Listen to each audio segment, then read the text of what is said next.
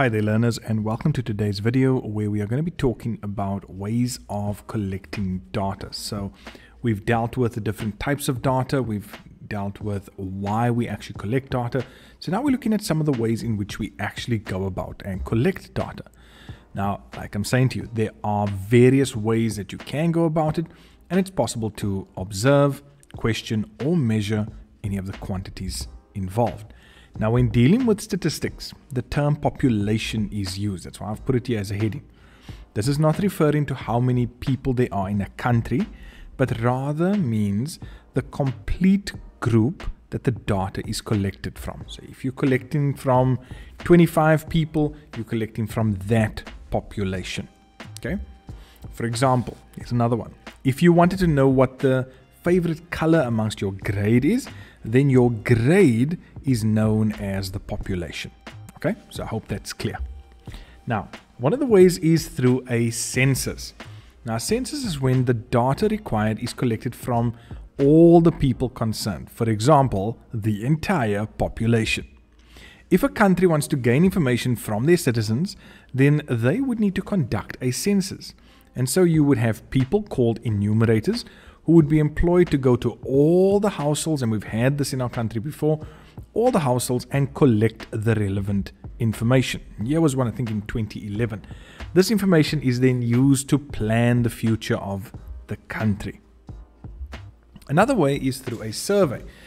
Let's say, for example, you don't need to get the info of the entire population, just a certain group from the population. Then you could use a survey. Now, a selection of people from the population would be chosen. That would be called your sample, and they would then complete the relevant survey.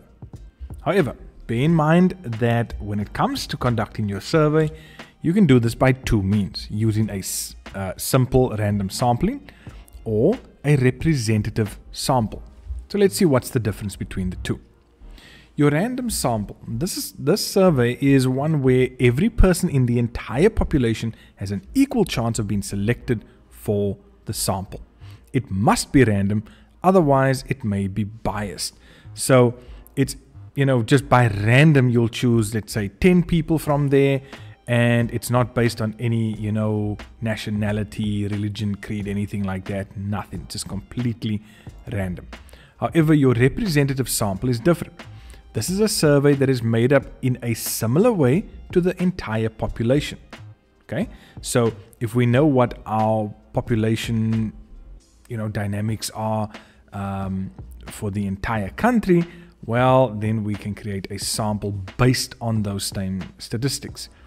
The proportion of members in the sample is similar to that of the entire population. So let's say there's 20% of this particular group and 15% of that and 40% of the other, then your representative sample will be representative of that.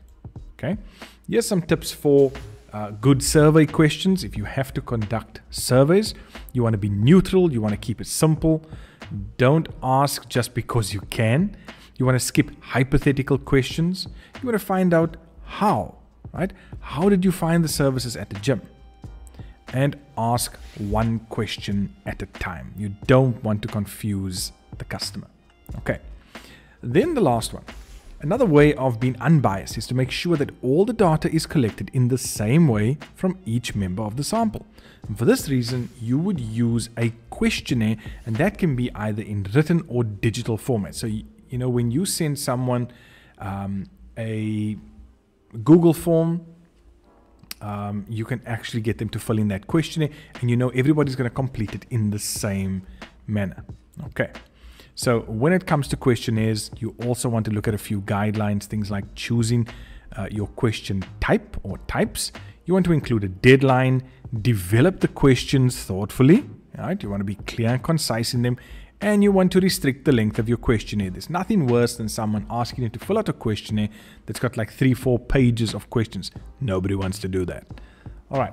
So these are the different ways, grade 10s and 11s, of how we then collect the data. So we've dealt with what the data is, why we're collecting it, and now we've looked at the different ways of actually getting that data to us.